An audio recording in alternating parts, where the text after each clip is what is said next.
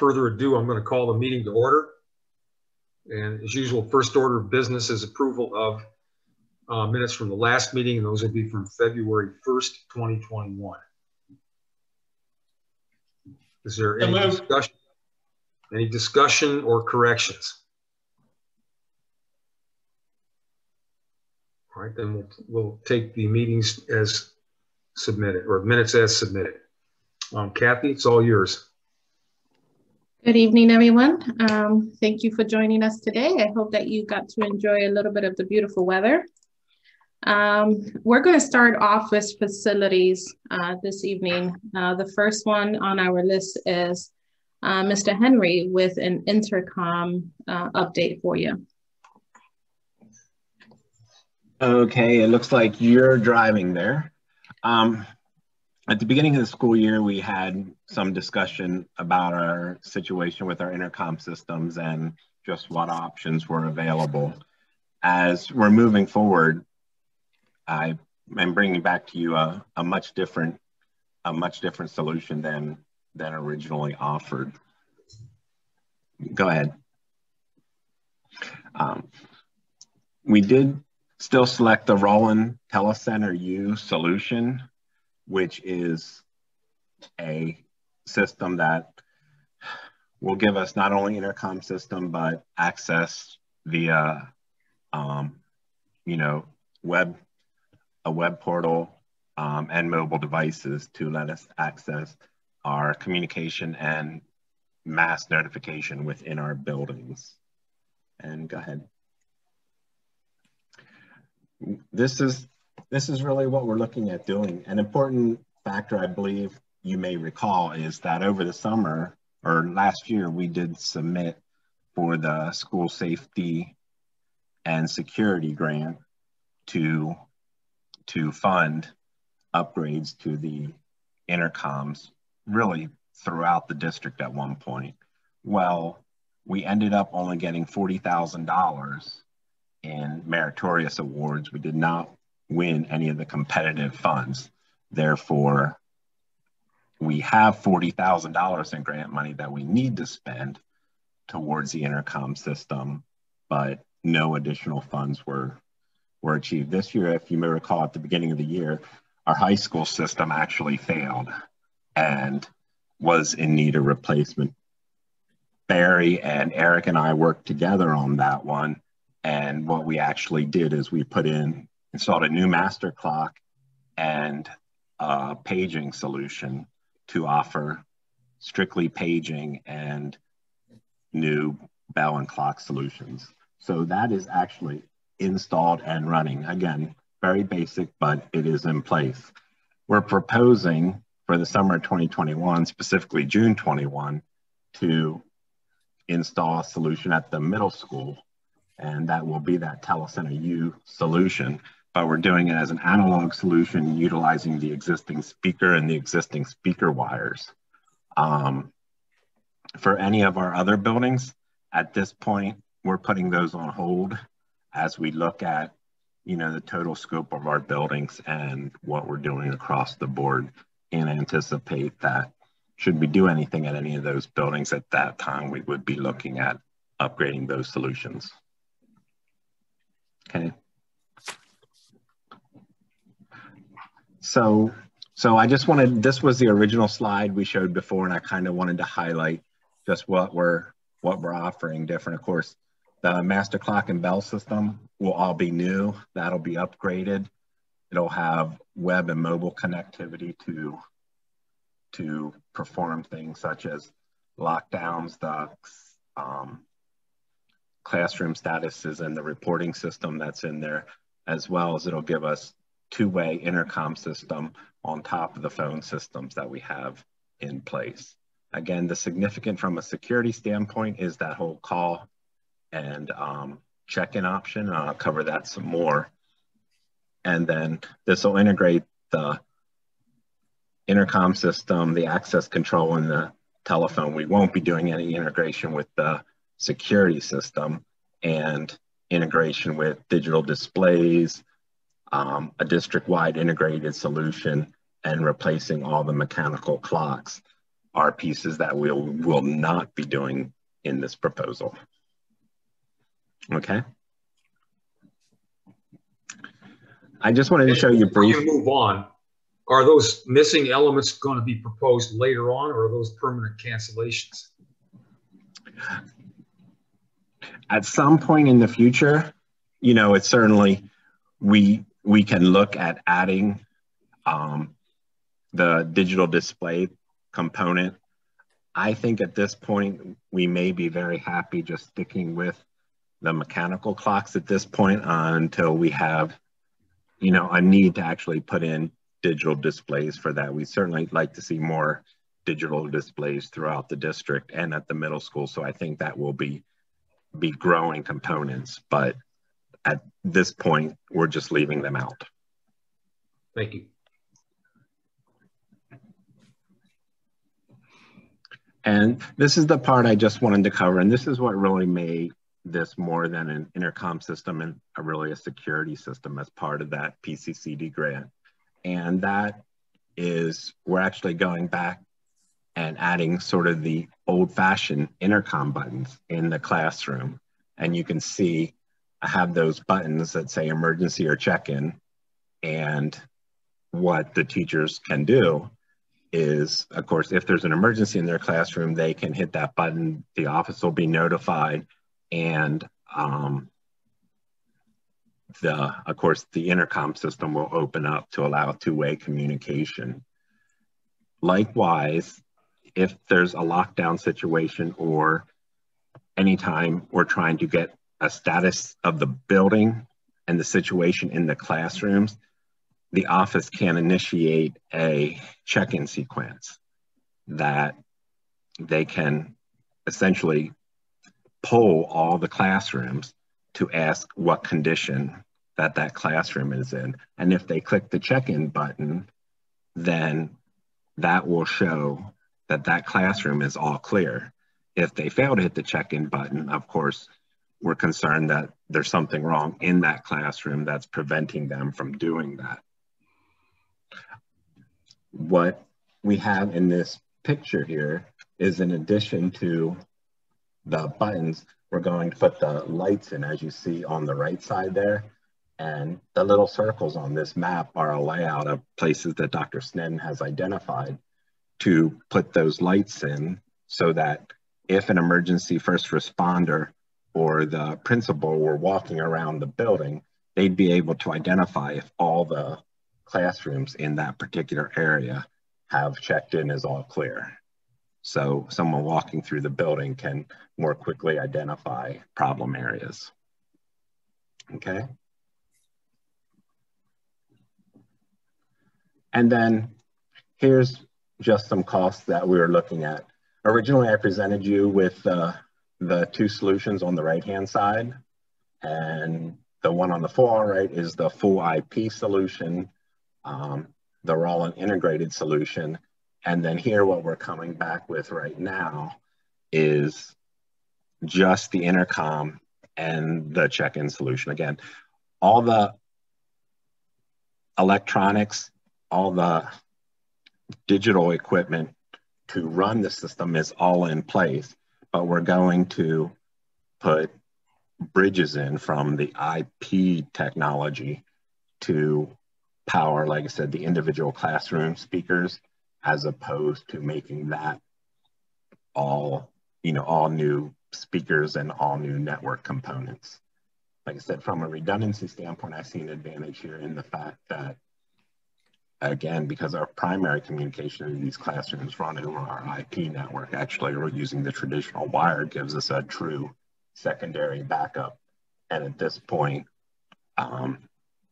the cost is dramatically less too. To lower the cost and make this pretty much in line with the $40,000 in grant money that we had, we also are, Barry and I spoke, and we're going to be working to do some of the work ourselves to put those switches in the wall plates that are actually existing in the classrooms now, and connect the status lights, all the connections for all the speakers in the head end, and all of that will be done by the vendor.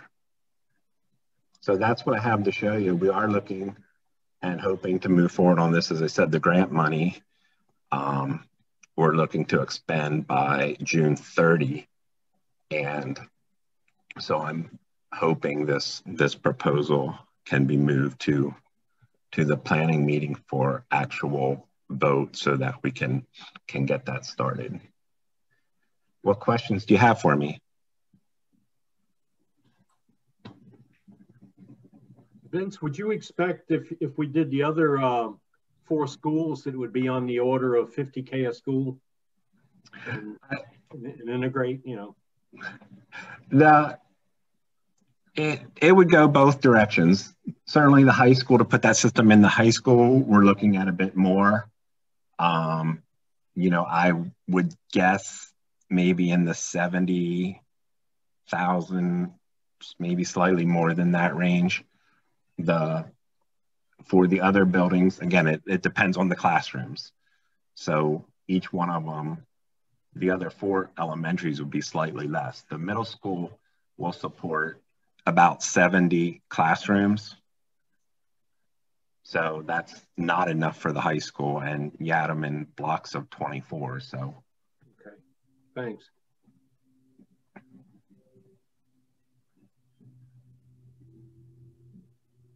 Mr. Sears, you're muted.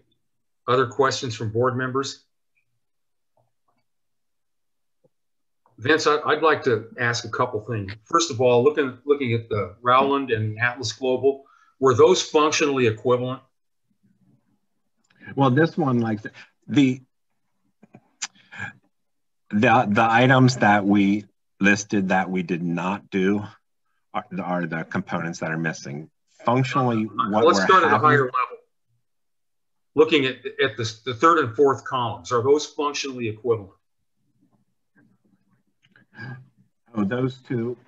Yeah. Yes. And that's what we have looked at before. Correct. And like I said, what we are proposing is the Rowland Telecenter U, that center column. Right. So in other words, as a matter of consideration for the board, we can eliminate Atlas Global from the conversation, correct? Correct. All right. So then we're looking at the 427,381 as the estimated cost of the full system for all 6 buildings, right? That would, correct. That there's a couple considerations there. The one is, I believe that's the full IP system, which I'm not proposing at this time. So but it is what you proposed before, correct? Correct. But so that was the full IP. 400,000 to 40,000. What are we giving up from a functional standpoint? Is there additional risk? That's a huge difference, Vince. Well, now hold it. It's not 400 to 40 because I'm saying I'm not doing 5 other buildings. It's 41,000 to do 1. I get that. Is it? Should we then have something that tells us when or if these others are going to be rolled out? I'm not saying let's not consider the 2nd column, but I'm concerned that we're taking an awful lot of stuff off the table that was on the table before and was justified before. My thinking is that, again, I did not want to bring a lot of capital projects at this point as we're looking at a total assessment of all of the systems. I'm hoping that anything we do moving forward, certainly at any of the elementary buildings, are part of a bigger plan for each of those buildings. Okay. This was a little bit out in front on that. So we're pulling back and saying, we're going to address the 2 buildings that had issues, which is the high school and the middle school. The high school, we put in the basic intercom solution. That does not have the security features where they can, again, we can have the buildings check in, the classrooms check in, and be able to initiate those lockdowns like that. So that piece is absolutely missing. And again, any of those features that are additional features and functionality at this point, I'm just proposing that we look at as part of a bigger picture, especially looking at, you know, how we had the board, bleh, we had the door project, and it's like we decided to hold off on that, looking for, you know, a greater plan at those buildings. I'm saying at this point, let's hold off on these for the same reasons. But for the middle school, we need to move forward because I have grant money to expend. And I feel very good about the core of the system and using, like I said, using the existing analog speakers and things in place. I think that is actually prudent.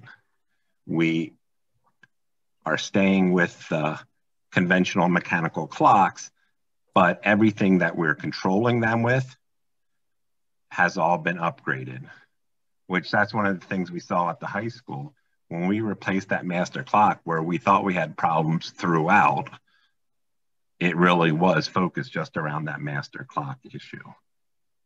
So yes, I don't know that this is a 10-year plan at this point, but I hope that any enhancements we make at the other 5 buildings will be part of a grander plan.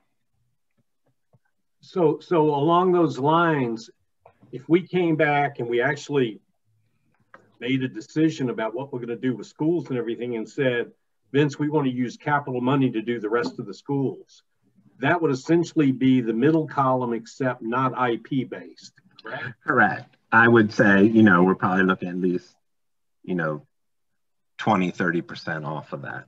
Okay, but it's not redoing what we're spending now with this grant money. Correct. I would keep that in place. The parts that are missing at the middle school is really just the digital display component. Got it. Thanks.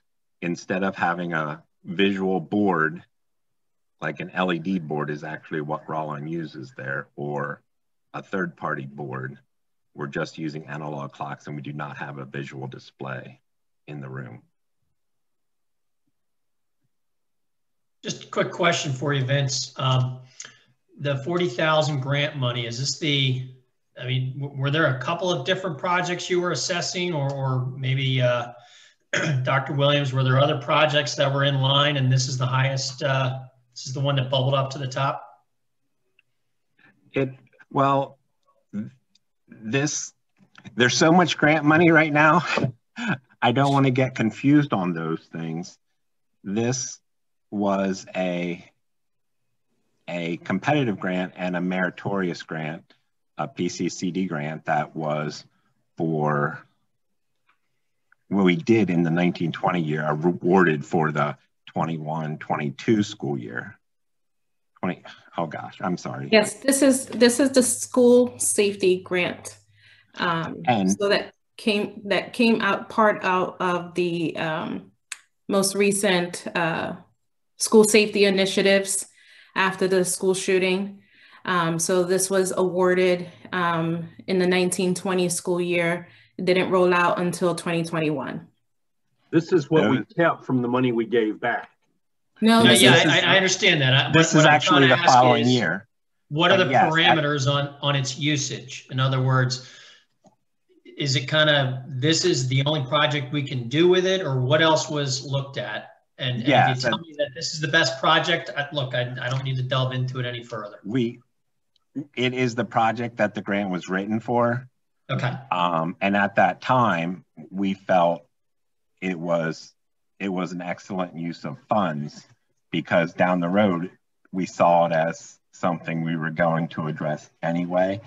And we had the opportunity to add these safety components that honestly, we just would not have added, you know, had we gone with strictly upgrading the intercom systems. So again, if we spend this money, there's no tail to it. In other words, we have the option to do that center column. There's nothing that's saying we're committed to doing anything incremental with the 40,000, right? I'm going to say correct to that. I believe I understood the question. That's correct. We try we try to get the full amount funded through the competitive portion, and we weren't awarded that portion of it. We're not signing on to like a 10-year agreement for security monitoring or No. linking ourselves into some expenditure that we're going to see going forward, right? No. Actually, Okay. that's a major reason that we went with the Roland Telecenter U, because many systems, including the Atlas one, while it's, you know, looks sleeker, yes, there's annual maintenance and there's software subscriptions that go with it. The Roland program is once and done. Once you bought into it, it's paid for. There's no recurring costs as far as licensing, required maintenance or anything like that. Cool. Thank you. I have a question, Vince. We were given some paperwork prior to the meeting, and does this price include all kinds of equipment, but it does not include certain other things? Are we going to have money for that, or do we think we'll have a problem disposing of any old equipment or labor? And do we have enough are we going to have enough time this summer with our own in-house staff to actually do this work along with other things that need to be done during the summer? That's kind of a multi-part. And I'll let Barry chime in. Barry and I had a conversation about that, and we feel very comfortable that, you know, between our departments, we will be able to get the amount of work done that we need to. All the wiring and everything is in place. What we have to do is, you know, physically make the connections for those plates, and we will need to run some wire for those 12 lights. Other than that, everything else is in place. And I'm, with the exception of some unforeseen speakers, you know, that may be bad, but we would know that if that were the case now. So I'm comfortable. The labor's, again, that will be a contract. So from the contractor's perspective, you know, their time is in the contract. They have to get it done with the dollar amounts that they specified. We believe we spec'd all the equipment correctly. So again, I'm not anticipating any other additional costs. I just don't want to see anything, you know, large. I'm sure there are going to be other, you know, miscellaneous costs, and we didn't find this and we need that. But I just want to make sure there aren't going to be any substantial labor costs or equipment costs or disposal costs. I'm very comfortable with the due diligence that we did. And so okay. Good, thank you. And I will add in, yes, I do. We did meet with Vince. I did meet with Vince, and I feel very comfortable that this is a project that we can handle this summer, especially since we've delayed the door project. That'll save us some additional time. So yeah, I feel very comfortable that we can supply whatever labor he needs. Thank you. Okay, any other questions? Thank you, Vince. you're welcome. So, Mr. Sears, we're looking for the committee to make a recommendation to the full board to move forward with this project at the April 12th meeting.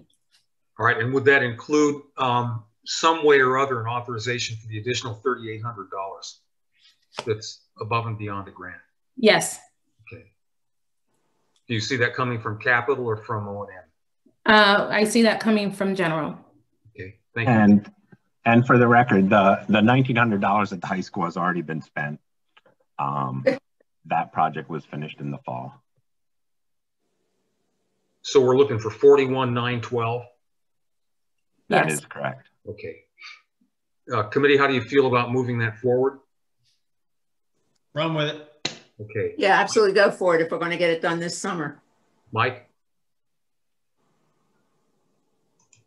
Mr. Toman on board? Yeah, he's muted though. Oh, Mike, you're muted.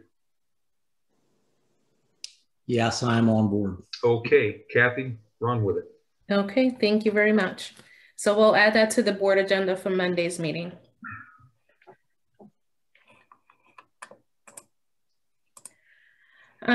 So we'll move on to finance, and we have the 21-22 food service budget. Nicole worked with Winston's on developing the budget for next year for food service. And so we have Nicole doing the presentation, and then Winston's is here to answer any questions that you may have. Okay, Nicole. All right, I'll wait for it to come up. Okay, you can see we split it out by the revenue and the expenditures. The revenue were down a little bit, 4.63%, and that's because due to kind of industry and looking at things, some of the students that may not be coming back who are going to charter school or other kind of learning that will not be in our building. So we accounted for that. So therefore that made a difference between our 2021 proposed budget and approved, and then our 21-22 proposed budget. So that is why we're down in our revenue, which also takes into consideration the reimbursement for our state reimbursement, which is down 21.79%. But then with the federal, we're getting a little bit extra federal.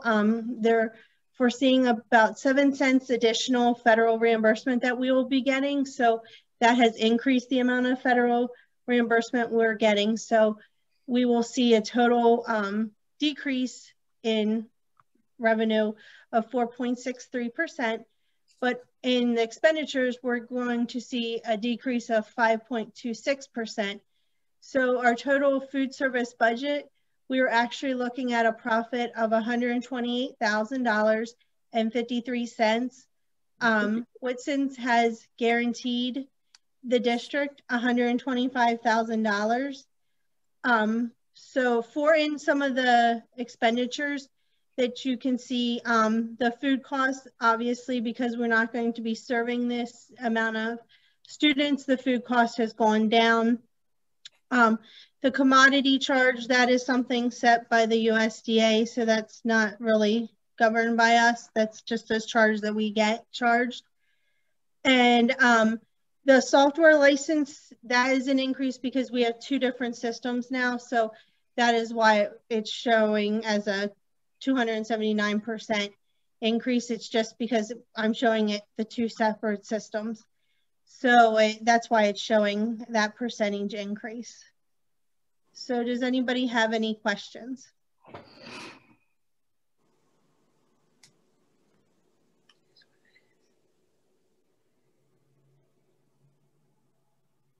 Okay, if there are no questions, we'll move on. We'll also have this on the board agenda for Monday for the approval of the food service budget, as well as the renewal contract for Winston's for the 21-22 school year.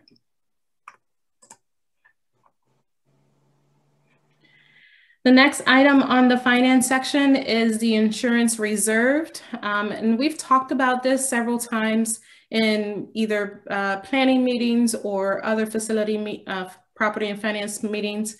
And this is the topic of moving the insurance money from general fund to the insurance fund. And so currently we have $2.4 million sitting in the general fund for healthcare purposes. This was a combination of cash that was sitting in the account when we opened up the insurance fund, as well as some money that we had in reserves due to prior year's holiday fundings. And so we want to move the insurance money to the insurance fund for the purposes of handling bad claim years. And if the board approves this, this would be an inter-fund transfer between the general fund to the insurance fund.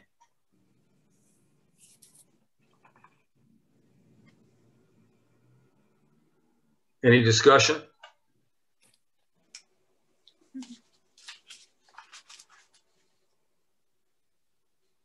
Okay, Kathy, I guess that goes on the agenda then. Okay, we'll add that to the agenda. Okay, the last item we have is the budget. At the last voting meeting, we showed a budget with projections of $227,569 as our deficit. And that was using a 1.9% tax increase and a use of fund balance of $300,000. Since then, we've made several changes to the budget. we asked different departments to look at their budgets, and we've made some reductions of $282,786. And then we updated our federal programs allocations to actuals, and that was another $4,000. So currently we're sitting at projected revenues at $63,072,443 and expenditures at $63,012,937 with a deficit, I'm sorry, it's not a deficit, it's an excess of $59,506. Essentially what this would mean is that we would either lower the amount or use less fund balance. So instead of using the 300,000, we would use less. Or the other option is that we could decrease the tax increase that we are currently using. And so we also wanted to show the budget projections as we stand currently today. So assuming that 2021 ends with a 1.7 use of fund balance, we would end our reserves with 9.7 million. Our revenues and expenditures would come out to 244,000, which is the less than 300,000 that we would use for pension reserves, from pension reserves. And then we would carry forward for those the following years.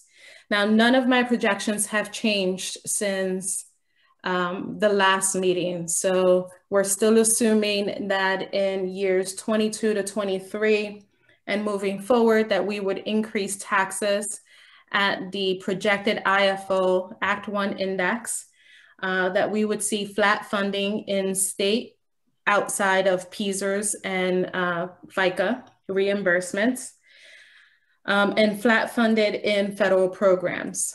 On salary and expenditures, we do see increases in salary and benefits, and as well as 2% in other areas. So everything outside of salary and benefits, we've increased those categories by 2%. And you'll see that in 22-23, we have a projected deficit at 2.3, 23-24, a 2.5, 24-25, a 2.8, and a 3.5 at the 25-26 school year. That is using the assumptions that we have been making up until this point, a 1.9% tax increase in the 21-22 school year, and a use of reserves of $244,783. And so I'll open up the floor for discussion.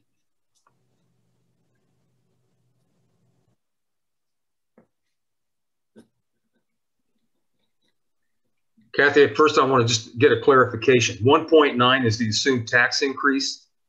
It's the assumed tax increase that we've been using. Okay, and what was the reserve? I'm sorry, for the retirement reserve, how much was that again? We were set to use 300,000. Is that what's showing here? What was the 244 you just mentioned? The 244? Yeah. It's 244 because we cut expenditures. And so those expenditures were under the revenues. And so instead of using 300,000, we would use 244,000. All right.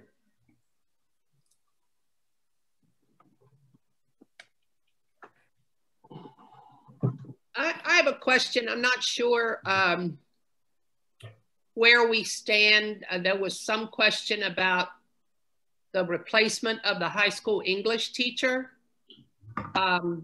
Is that budgeted? Are we still hopeful about that, or where do we stand? That was a request that was made and was not granted through the administrative review of the budget. And so that happened back prior to the March 8th meeting. Well, now, I maybe I'm wrong, but I understood that there was a word from administration that we were hopeful we might be able to regain that through some, I don't know, moving around of teachers or. Oh. Yes, we're working on a few things actually, but the one that you're referring to is looking to use our existing staff differently to supply some additional resources to the English department and borrowing from a different department. So that's still a hope, not a sure thing. Is that what I'm understanding correctly? Yeah, there's none of it's a sure thing. There are also some other things that have changed recently that could potentially make that process easier and more likely, but not anything that it's a personnel issue, so we can't really discuss that because it's attached to specific people.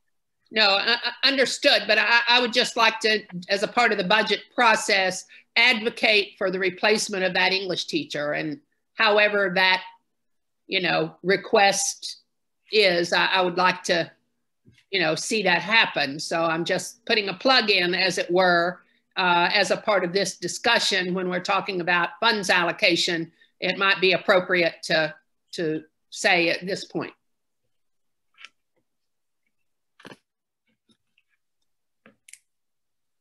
Thank you. If I could also ask a question. I'd also like to sort of 100% support Lois Hand's reflections on that item. Could you detail, so did I see somewhere here that there was 287,000 of additional cuts? Something of that sort? Or 282? Yes, could you detail what those were? Sure. We looked at some cuts in the technology department, as well as the assistant superintendent's budget.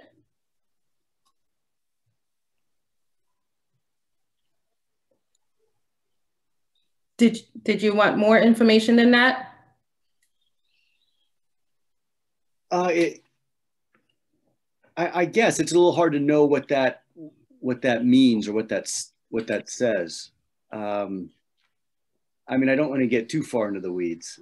I mean, could you say a little more so I have a bit better of an understanding of what you said was a little abstract.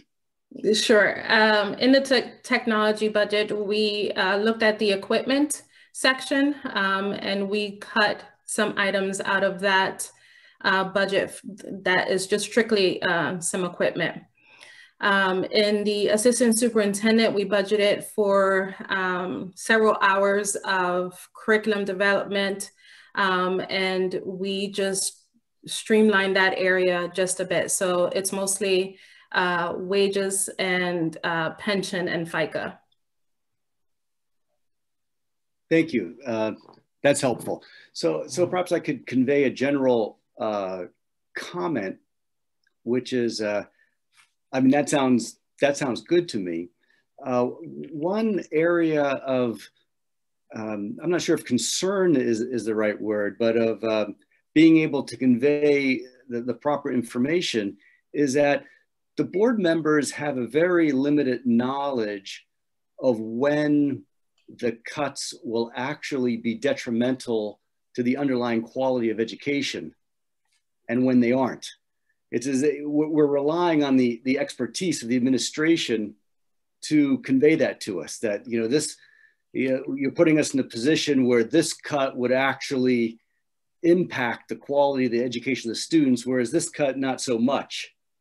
And I see this as a recurring issue, both in this year's budget and going forward, where, whereas board members, we're reliant on knowing that if we, you know, approve a budget where you've gone through these cuts, that were we to have a slightly higher tax rate, or were we to go into fund balance a bit more, that what is the impact on the underlying quality of education? That's a kind of analysis where we're very dependent on on hearing the administration convey that one way or the other. So if I understand what you just said in detailing that number, it's both a comment and a question. Is this now the budget that the administration is recommending to us? And is it true that you were able to prepare a budget with the parameters where you feel confident that there's not a serious impact on education itself to the students? Or is it the case that the English position, the library positions, that these are real costs, but they're costs that have to be borne given these parameters? So how should we be thinking about the nature of the costs as we decide on the approval of this budget with those parameters? I guess that's where the most information we have on this will help us enormously, I think. Okay. So first I would say that, yes, this is the budget that we would be recommending to the board for approval for the proposed final budget. Then there's one step further than that, then we would recommend the board approve a final budget. And as it sits right now, this is likely to be the proposed and final, unless the board changes either the tax increase or requests some additional changes. As to your second point, this is what I would say, Mr. Scalad. We currently have $1.3 million of federal funding that came from COVID that is helping to balance this budget. Had we not added or received the 1.3 million, the district would be looking at an additional $1.3 million. The total tax increase to the index only amounted to, I believe it's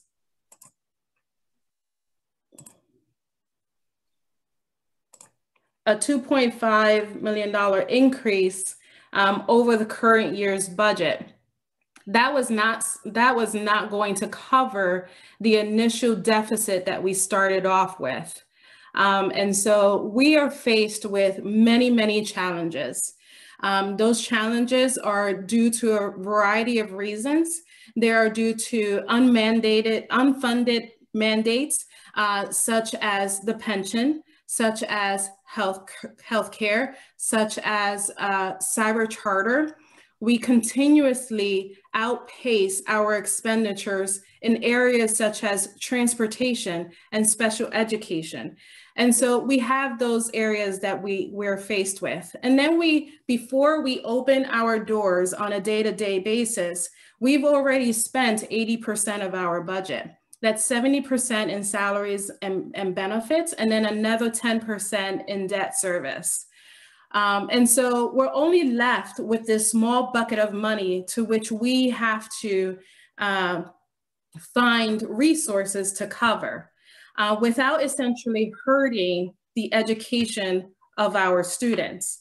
And while these cuts may seem substantial to some, we at the very best, our very best efforts is to try to find cost reductions that are as far away from children as possible, that do not have a direct impact.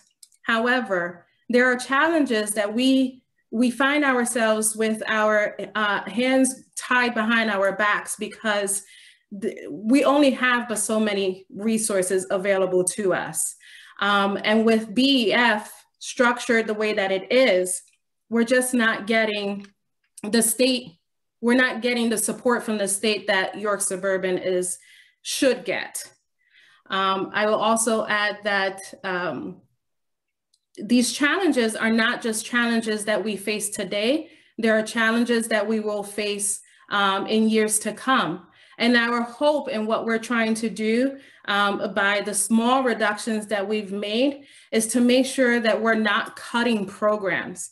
We're not looking at arts. We're not looking at music. We're not looking at those ancillary programs because we know that When we're educating children, we have to consider the whole child. It's not only about reading and math, it's also about the talents of that child and educating them in other areas. And so we're benefiting right now, or we're lucky that we don't have to dig into those pots and look at those cuts.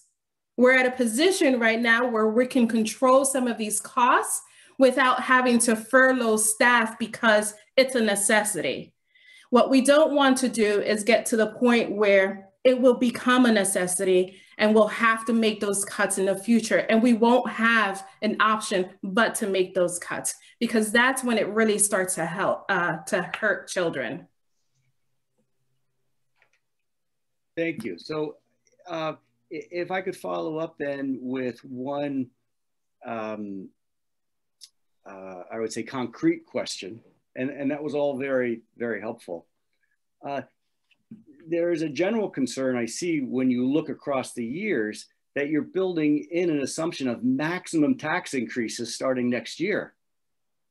And it's still a dire situation, right? That's worrisome. So now we've got a situation where we're presenting a budget that's not doing the maximum tax increase, right? So we're choosing not to do the maximum tax increase, which pushes the need in the following years.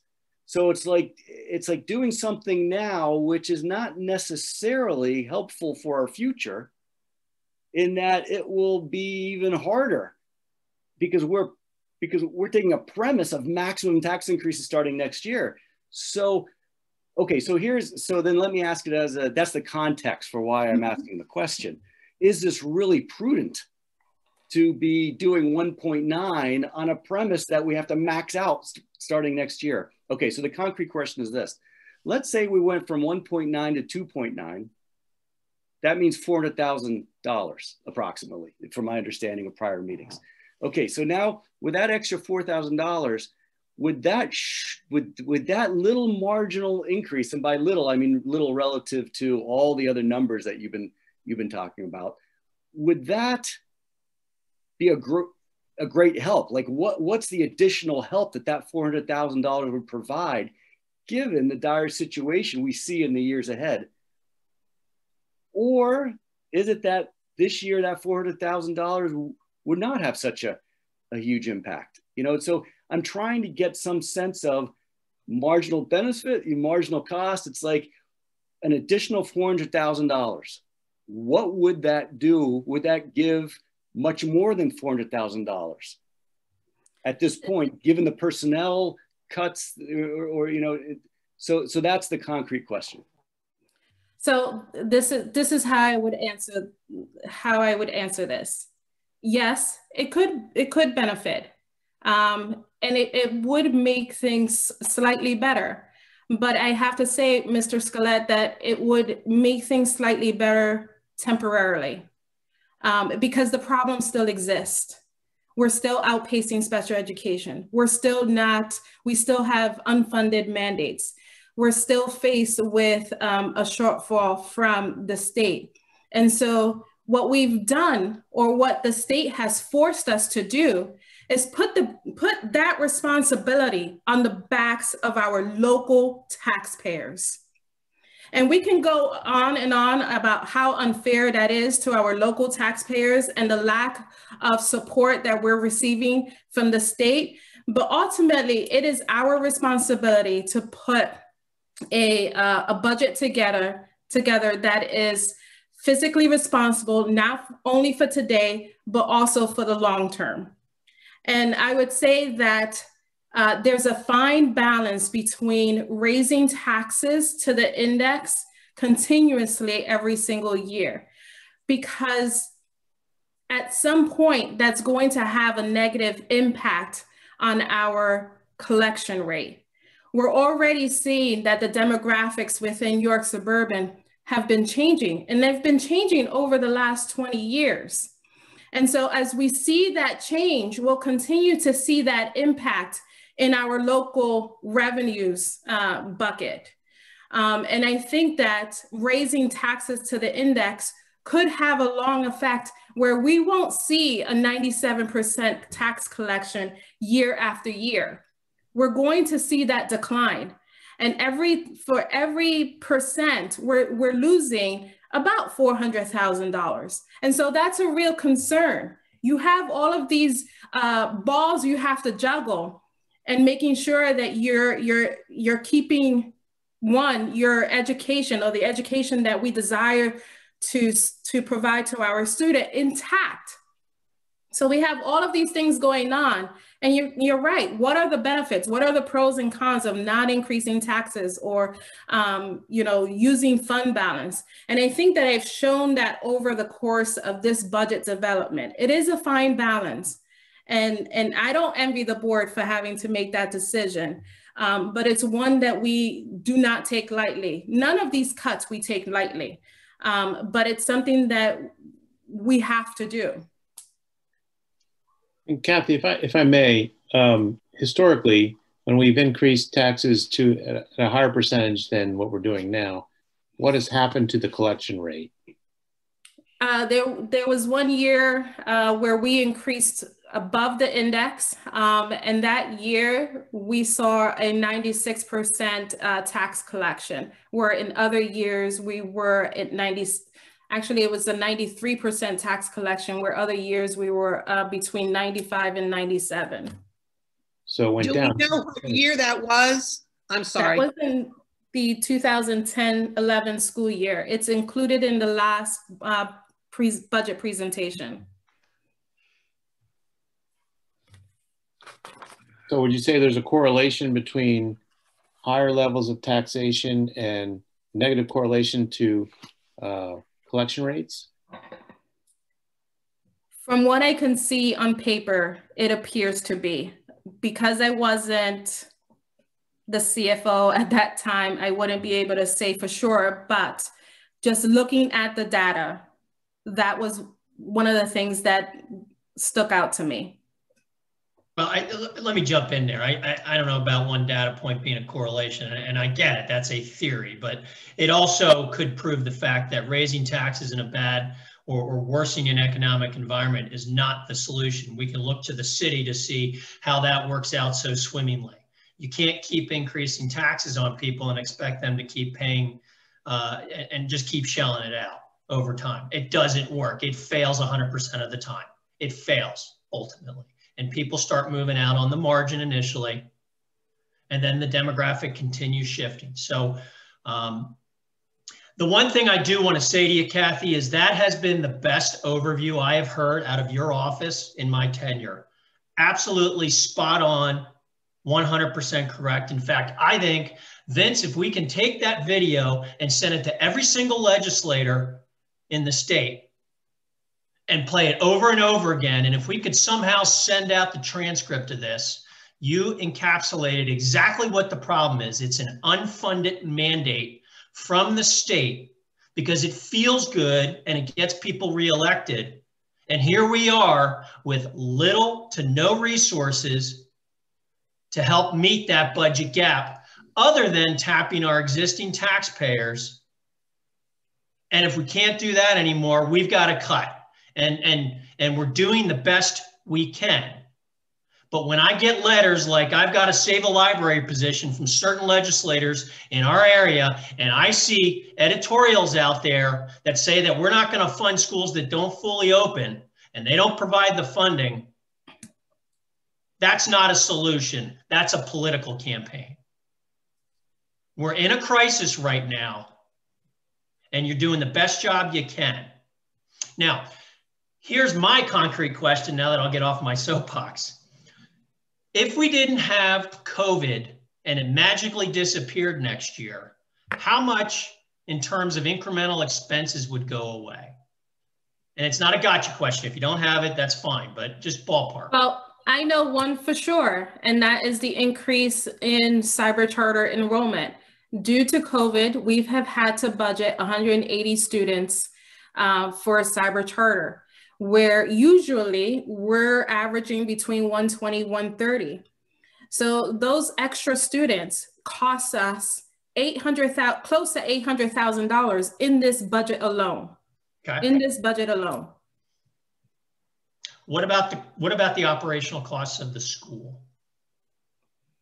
There isn't a lot that is factored into this budget. Another thing that is factored into this budget, which is part of our strategic plan, but because of COVID, we've had to accelerate that a little bit. And that is the development of TOP, our own internal online cyber program. We continue to grow that. So that is another cost where if we were outside of COVID, we would probably take it as, you know, a little bit slower. Okay. Okay.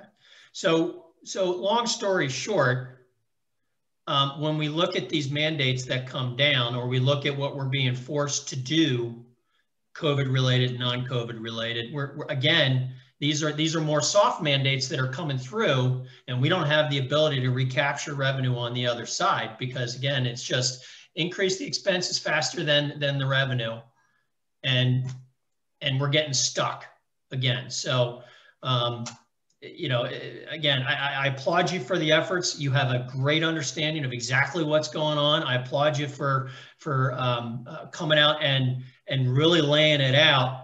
I hope there's reporters on this line. I hope there's legislators on this line listening to this, or I hope this gets shared on social media, because this has got to stop. This has got to stop. We're supposedly a top tier school district in the area, and we are facing mega budgetary problems. And everybody can complain all they want, and they can send the notes and they can do all their postings, but all they're doing is complaining. We're trying to come up with solutions, and the solutions are sitting in Harrisburg. And unfortunately, those people are more worried about getting reelected than they are about fixing the underlying problems. Thanks, Kathy. Well, just to tag team on that, that's been the case for how many years, Kathy, where we keep getting these unfunded mandates over and over again. And, you know, it's not just our district that's having these issues. I mean, I agree with you, James, that, you know, I'd like somebody to hear this who is able to make the changes that we need. Now, having said that, I've got a couple of questions regarding, you know, closer to home than this ethereal, gee, what Harrisburg does. First of all, what concrete steps are we taking as a district to bring back some of these cyber students? I'd like down the road to see a concrete plan about what we can do. I know at one point there was a concerted effort to send letters comparing and contrasting our scores with the cyber scores and those kinds of things. I'm not saying necessarily that we need to do a repeat performance of that, but I would like to see us doing something rather than just throwing our hands in the air and saying, you know, we have to budget for more cyber students. No, so, that's a great question. And Dr. Krauser, I don't know if you're prepared to answer, but you've been working on a lot on this area. Yeah, absolutely. And I wholeheartedly agreed. It's certainly not a hands in the air to pass that budget on to Mrs. Chichuli's office. It has been an all hands on deck. Certainly a lot of data collection first and all to find out purposes for going to a cyber charter. We have, as you mentioned, Mrs. Schroeder, to look at available resources, comparing schools, and the reasons for leaving are vast. Some have nothing to do with performance of a school. It's about the flexibility that a completely online program can offer them as a learner and their family. So we have been making very personalized conversations. We've been making personalized calls, seeking to find out what the need is that they're finding an alternative measure that we can't offer internally. And it's been with that to start, a very personal by nature, that we're calling the individuals and speaking with them and asking the questions about what it is that we can offer here that would be able to recruit them back. And then how do we find, I'll say, even intermittent solutions? How do we either adjust and be more flexible in an all in or all out model and support those students as they go through? A lot of it too is tracking in students that are moving in from other districts that were already in a cyber program, that as soon as they're arriving, we're getting on them right away. So a lot of it for this part of the year has been data collection. And as you can guess, there's still that mixed bag where we have some that are COVID related, so it's health related, but we are finding others that are more academic related. And how do we look at our existing programs and program designs to support that learning model that they're seeking? Well, I look forward to getting a good, detailed report on some of that data and learning more about that. I'm really glad to hear that's ongoing. I had faith in you, Scott, that something was happening. I just didn't know what it was. Absolutely, yeah.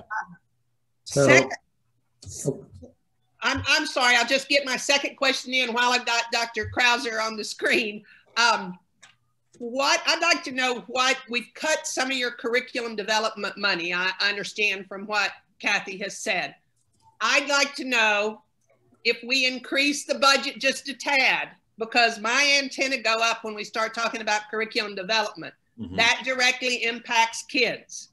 And so I'd like to know what was in the offing and how are we going to deal with, balancing that to miss out on that curriculum development piece for the upcoming year. Sure, that's a great question. And it was twofold. It was one, certainly by the board's will and approach to approve a school calendar that allowed us to add a little bit of time for teachers to work on curriculum during their contractual hours. So that was a help in that first direction.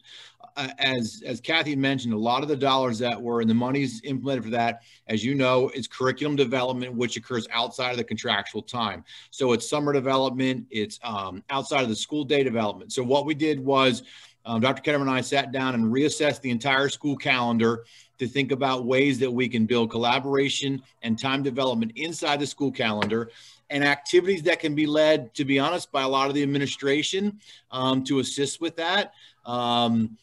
So that it can be done outside of that contractual time, and then we can work with the teachers to kind of facilitate that development during those early dismissals in preparation for that spring PD time.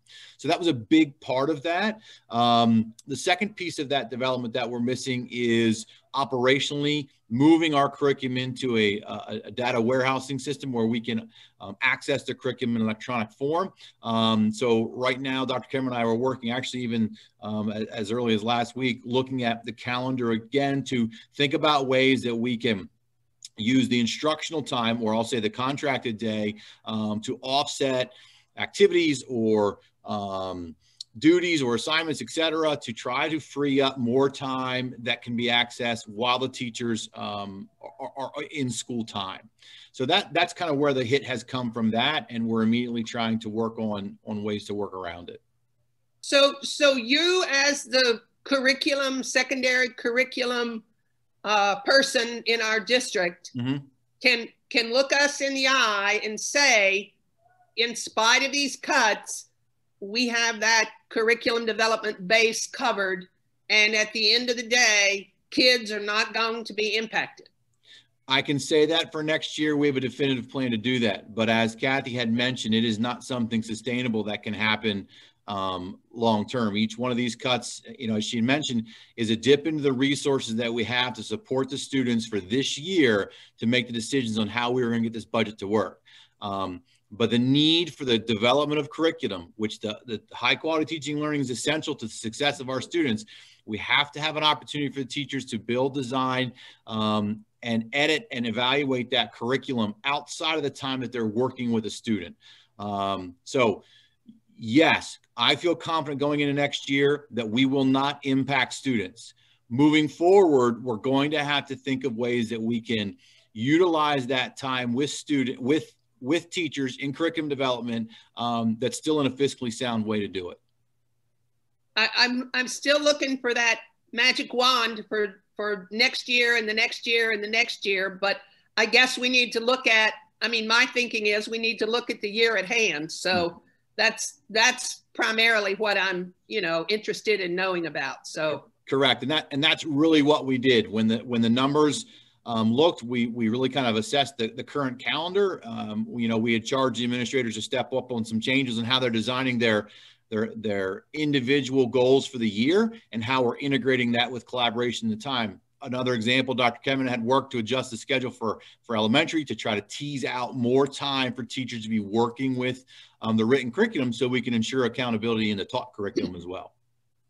Okay. Thanks very much to both you, Scott, and to Kathy. Thank you. Absolutely.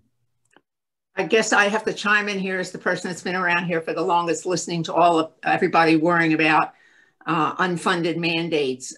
James, let me assure you that for all my years here, that's been the #1 thing that we have tried to share with legislators time and time again, that every time they ask us to do something, they fund it for a year and then we turn around and they don't want to fund it anymore. And that charter schools is a perfect example. When they first approved the development of charter schools, they were giving us a reasonable amount back on each tuition that we paid.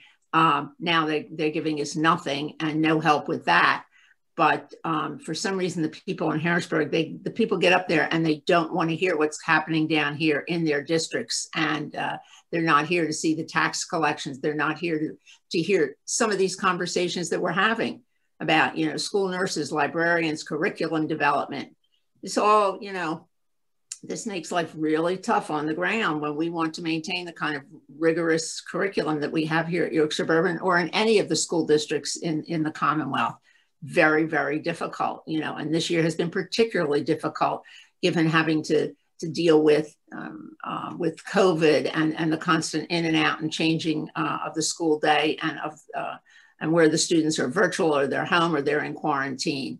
So I think, you know, Rich Robinson, this is where you step in and say, yep, we're going to go after these legislators and we're going to talk to them and we're going to pound them and we're going to pound them and we're going to pound them about unfunded mandates. Ask a legislator what they're going to do to cut their staff if their budget was cut or there was an unfunded mandate. I guarantee you they tell you they can't cut their staff because it's too important.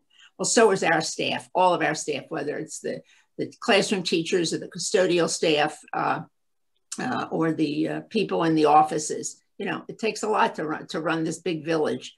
And but I think this is something that we just have to keep pounding and pounding and pounding away on legislators to let them understand that the money does not grow on trees. It is not a bottomless pit. And our taxpayers are looking for relief from the state and more help. That's for sure. Thank you. So I'd just like to say that I really appreciate what you as administration have brought to us here. I appreciate, you know, that you are getting creative on how to fund and use the time that you have. And you know, what you just talked about, Dr. Krauser, with the curriculum development might not be sustainable, but looking at doing things different to get more bang for the buck, I applaud that we are thinking outside of our norms and coming up with creative solutions and getting us to a much better place than I thought we would be tonight on this budget. You know, I trust you guys. You know the mission at hand, and you know that you don't want to sacrifice children's education here. And you're making the tough decisions that you need to make. And I appreciate it. This is the beginning of lots of tough decisions, because we're going to come back and make a whole lot of tough ones next year too. But I appreciate that we're getting in the right frame of mind. And I just want to say that. I also want to say that as far as the TOP program goes, I think that needs to be looked at as a business plan, because, you know, coming into this, if we hadn't had COVID, we would have wanted TOP to transfer those dollars that were leaving our district for cyber schools to keep those dollars in our district. And we still want that. The problem is just a lot bigger now because of COVID and everything that's going on. So we really need to look at that as a business plan. How do we get those 180 kids back, that at the very least there are 180 kids in our cyber program. So the dollars are not going outside. And we're saving that money. So I appreciate that. I don't need any answers to any questions, but I just think that you guys, and I know you're looking at it that way. I appreciate it. And I think, you know, we're making good progress here. I'm very happy with where we're at on the budget. Thank you. Kathy, the COVID relief money that's coming, the learning catch-up part of that, will we have the ability to use any of that for our curriculum? Yes. So in the ESSER, in the SF3, there is 20% of the money that has to be set aside for learning loss. And so we know we have that. And you're correct. We could use more. So we're looking at a combination of, top learning loss, some curriculum development, and then some facility projects in the 22-23 school year. So we're going to have to use that over 2 years, right? And then it goes away. So right. we've got to have a plan to. Correct.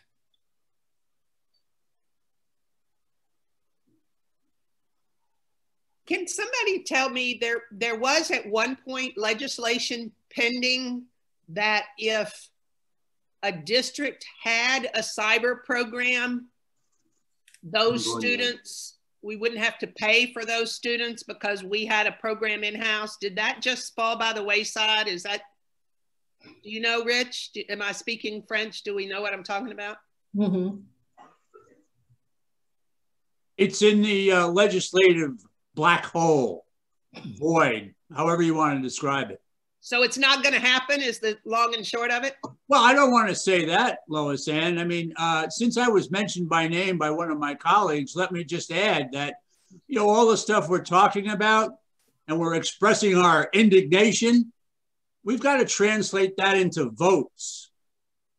Because I think that's what these guys understand, especially the legislator who sends us self-righteous letters about retaining library positions. And may I take this opportunity to share with you all that several of my colleagues and Dr. Williams wrote to said legislator and pointed out the folly of his correspondence. And I think we need more of that. And we need it constantly. And it's got to be a drumbeat, as Mrs. Fryrick said, but it's got to be more than one guy. It's got to be the entire board. And if I may extend that thought, we've got to talk to our friends and associates throughout our community to let them know that if we just sit on our thumbs, we'll go down.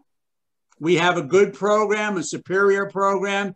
It cannot be sustained under the current situation. And if we just let things go on the way they are, we will lose ground, period. I may be exaggerating, but you all know me. That's what I do. Thank you. So the legislation then is not, it's not like this is something we're going to see happen in the next legislative year. Am I concluding that? I would bet that we'll see hell freeze over first, but. That's why I love you, Rich. Thanks. That's a technical term, right? It is, yeah, yeah. I have one more question on the budget for this year.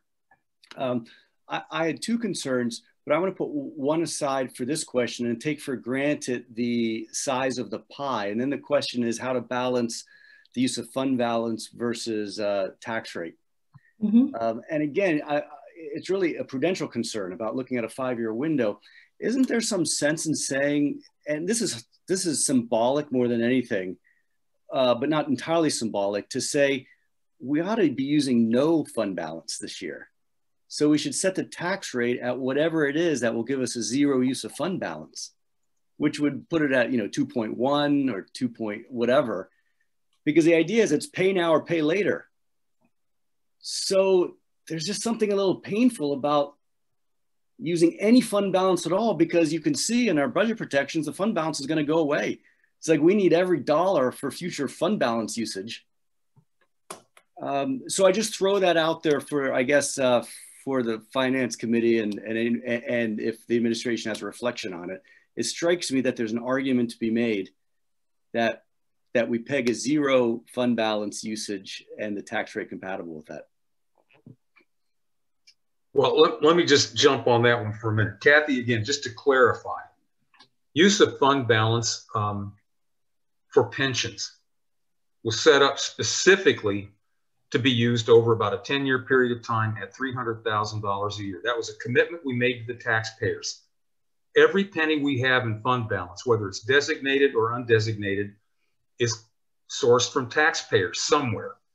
It either comes from federal, state, or local taxpayers. And we know in our case, more than 70% of it comes from local taxpayers. It is a pre-collected expenditure. We're building an account that we can use for purposes, in this case, designated specifically to cover increases in pension. As high as those numbers are, Steve, they're not going up dramatically anymore. So I think it's prudent to make good on our promise to use at least that piece of it for our taxpayers. That's what we set it aside for. It's what we've represented as taxpayers for years now. And I think it's on us to use it for that purpose. So I would say at least that piece of it, we should maintain a commitment to use that piece of fund balance and not shut it off. That is not our money to use any way we want. It's our money to use prudently to extinguish some of these pension costs. That's what it's for. And I'm not sure if I missed the detail, Kathy, have we actually used all of it? We have not. We have not. So we could actually increase the use of fund balance slightly, and we could, under the budget that was presented, reduce the tax rate from say 1.9 to 1.8. Well, now what are our budget? What is our budget cost for pensions? I don't want. I was with you there for a minute, Joel, but then when you start saying reduce, that bothers me. So what if this money is allocated for pensions? What's in our budget?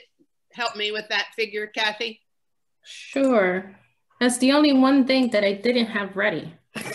Well, Lois, are you asking for the total amount of pension?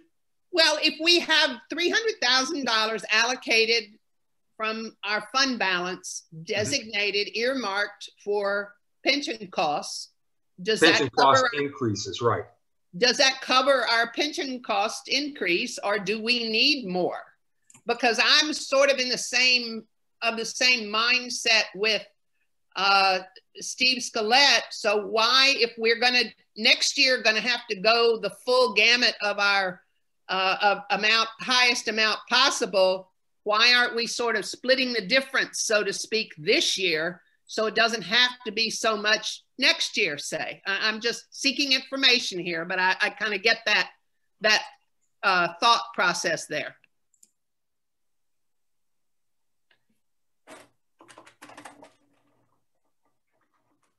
I think that the big assumption in this spreadsheet is that there are votes out there to raise taxes to the max every year for the next 4 years to even hit that target that we talked about. Couple that, John, with the assumed flat funding. Right. In the state and the federal government. And that's certainly a doomsday projection. I doubt the projection we've got there is the most optimistic projection that Kathy could do, probably. Well, I don't think so. I think an optimistic, maybe unrealistic, but an optimistic projection might take an average of the increases in the last 5 years and use them rather than a flat funding as a best case. Mm-hmm. Yeah, I think take into account pretty much status quo. Yeah, and I think the thing that concerns me is, educational quality is their driver, but if we go out and we find $100,000 in additional taxes, then the discussion is going to shift to, well, who can we hire?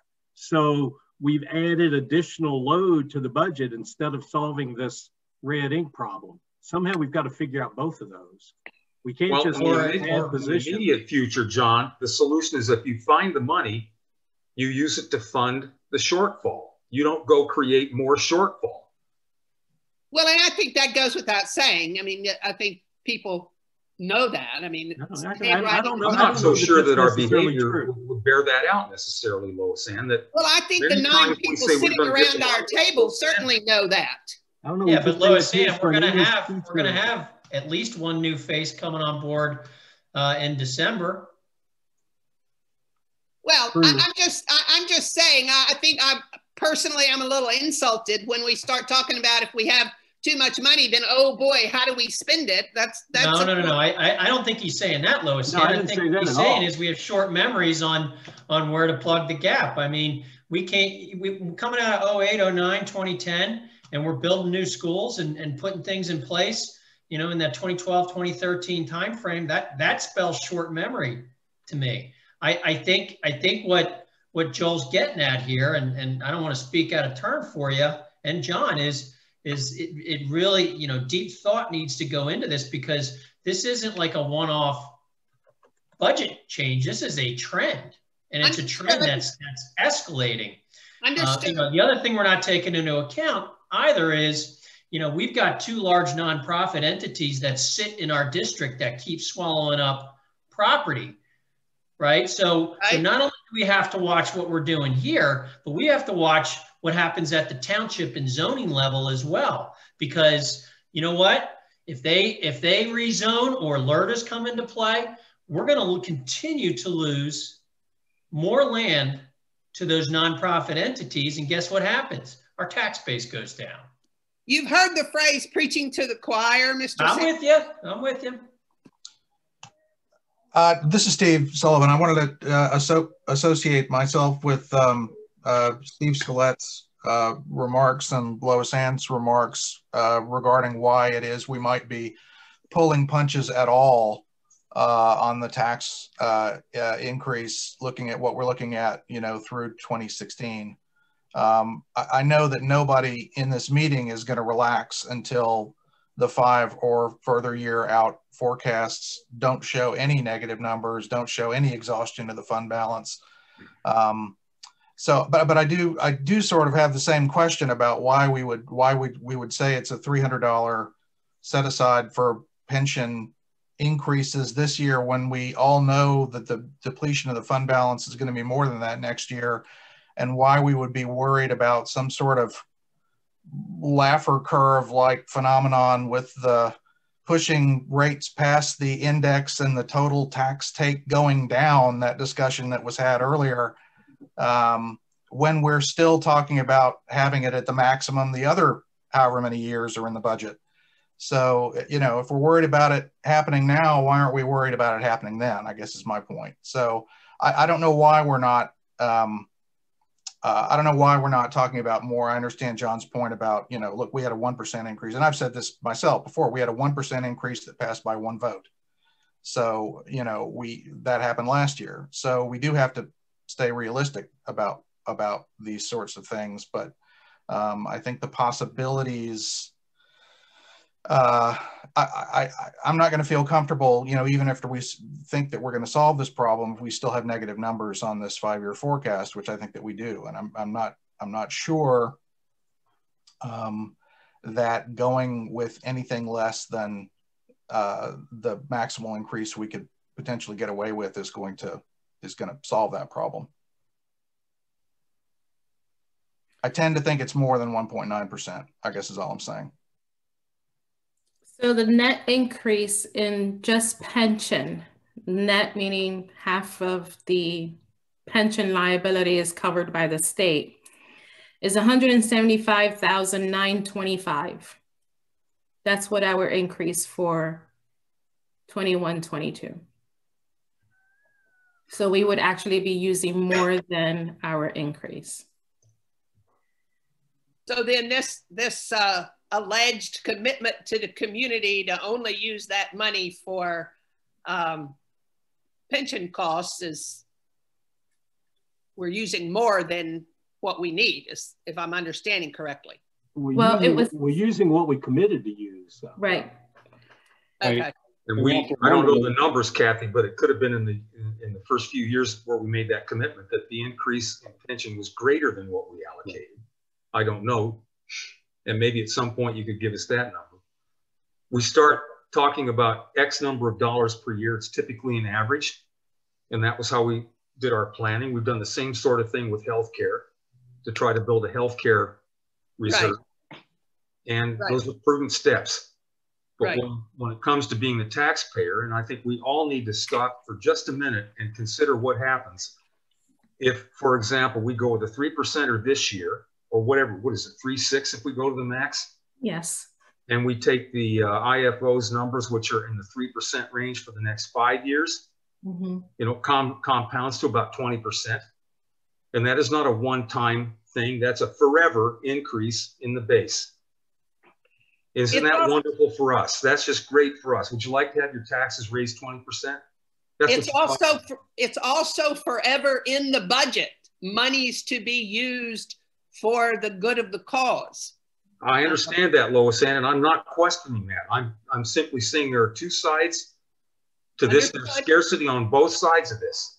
Understood. To think that we can continue to take things, bites of 2.5%, 3.5% year after year after year, because we are absolutely unwilling or unable or whatever to roll this rock hard enough uphill to get something done. Every school district that raises taxes to the max is telling Harrisburg, you don't have to do anything. It's a horrible position to be in.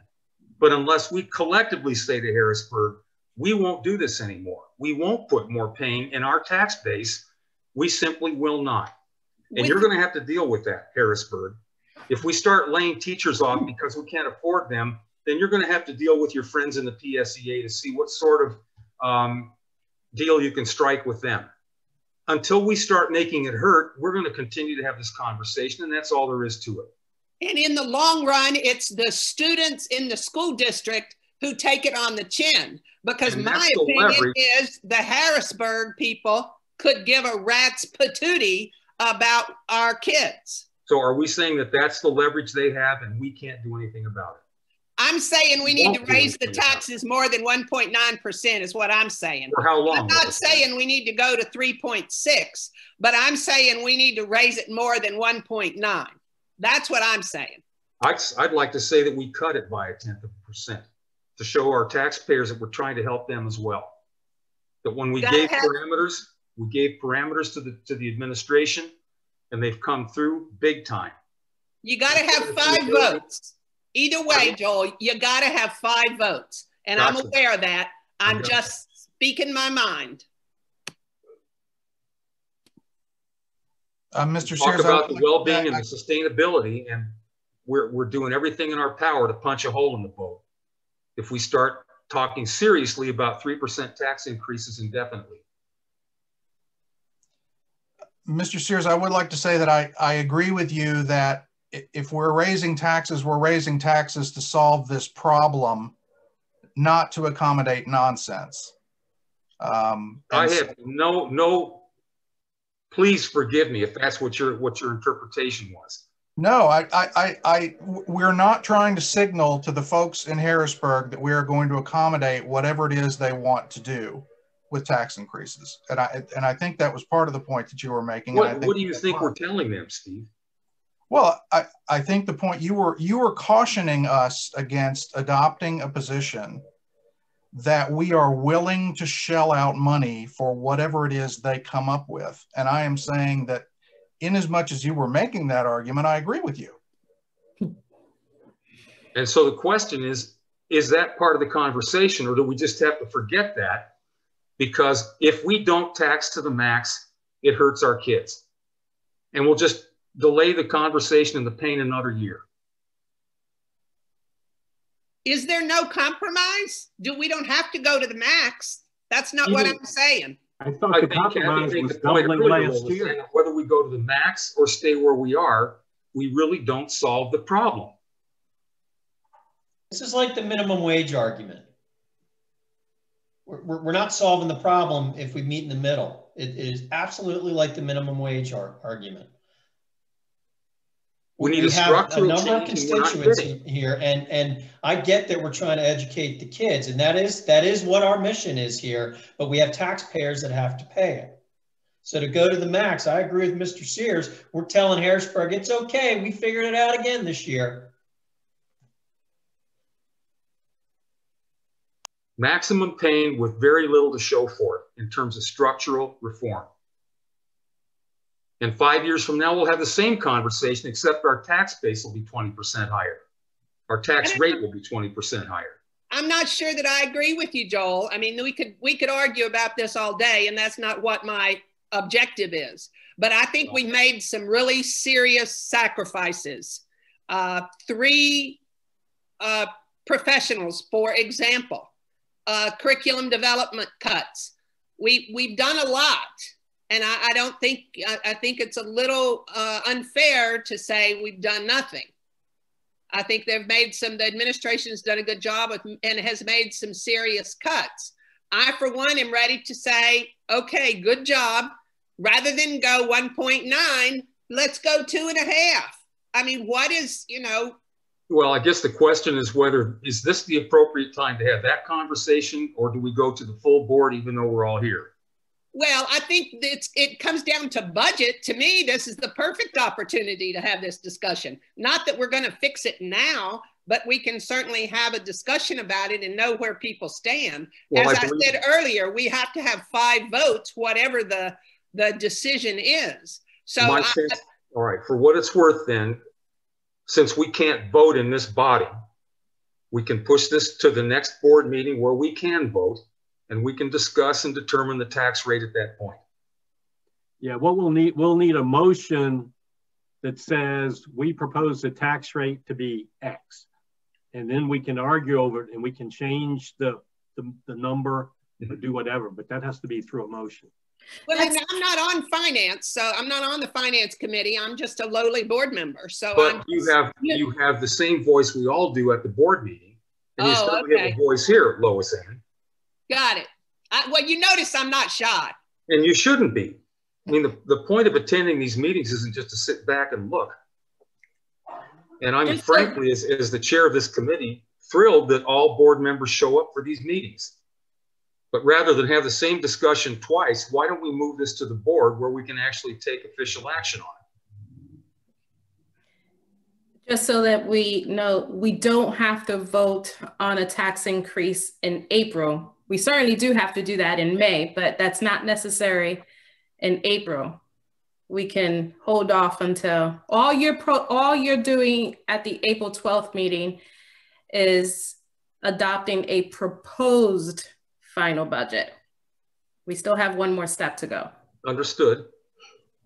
Well, is there not merit in running numbers, getting a proposed budget for 1.9 and a proposed budget for another figure between now and then? Is there no merit in doing that? I'm asking. I certainly don't know.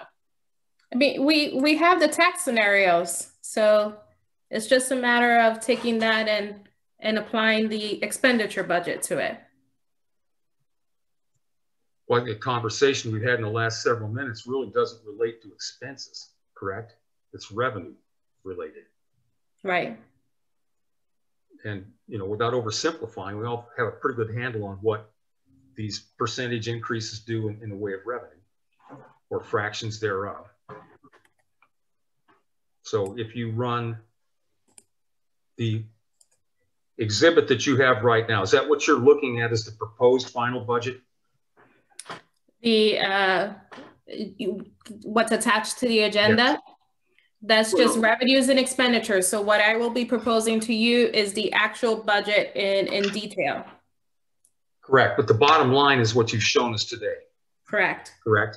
Correct. And is the proper label the proposed final budget? Yes. Is that something you're going to present on the 12th? Yes. And what's the board action at that time? Is there a vote on that? There is. And it's just to approve the proposed final at that expenditure number. So 62.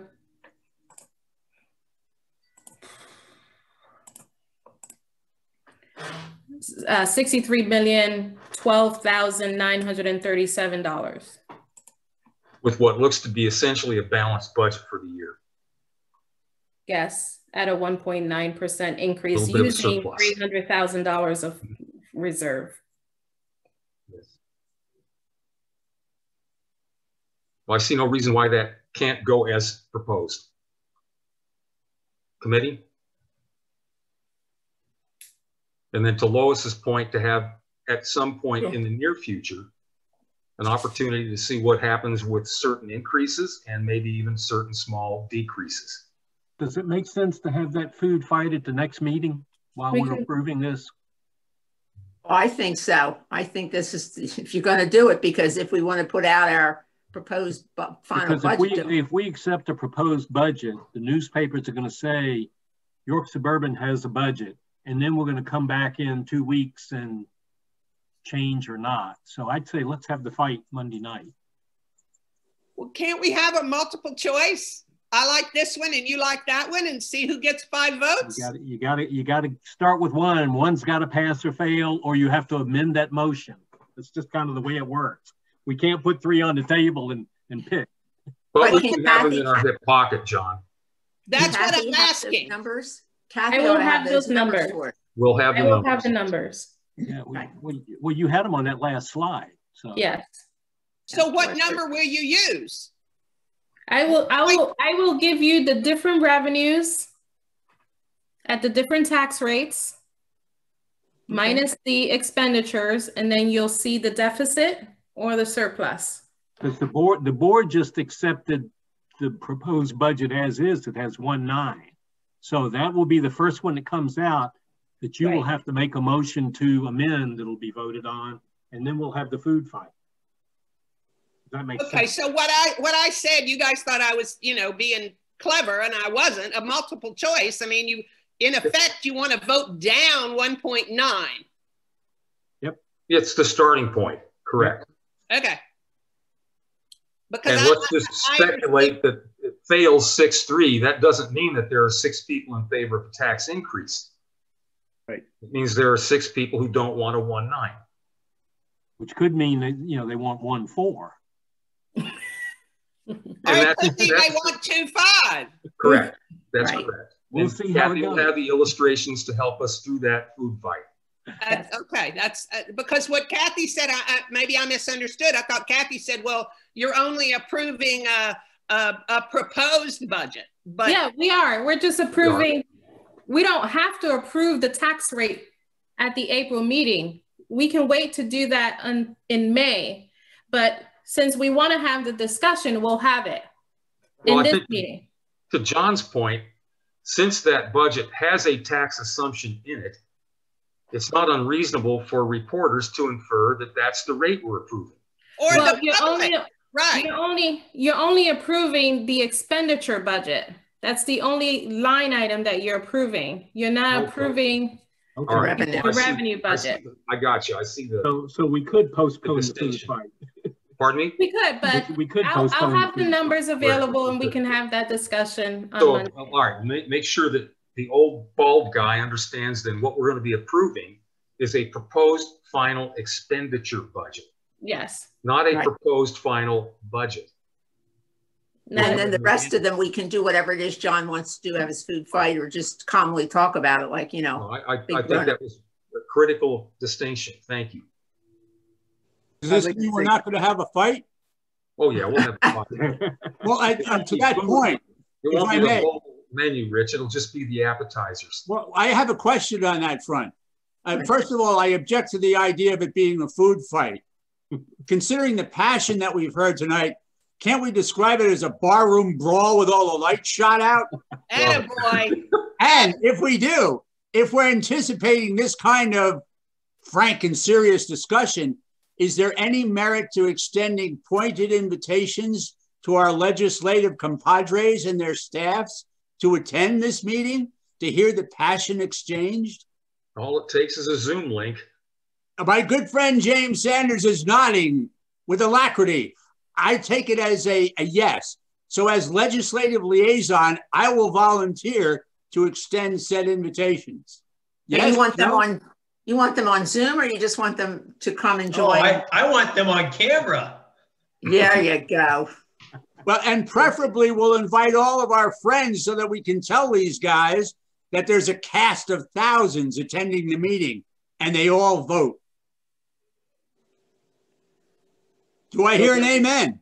Amen. Okay. With that, I think we probably beat this topic, not to a pulp, but enough. This is going to be fun, Joel. Passion for further discussion on Monday. Let's talk about realignment. What we're talking about Monday specifically then is the expense budget. Right. And I appreciate John making that clarification. And for what it's worth, I actually don't see it as a food fight at all. Seriously, I feel like we have a lot of agreement, and actually, what we're disagreeing on is very marginal. It's like you know, so that's my 2 cents. And see, I guess I am less concerned about the percentage of the increase as I am about the rigor in which we look at additions.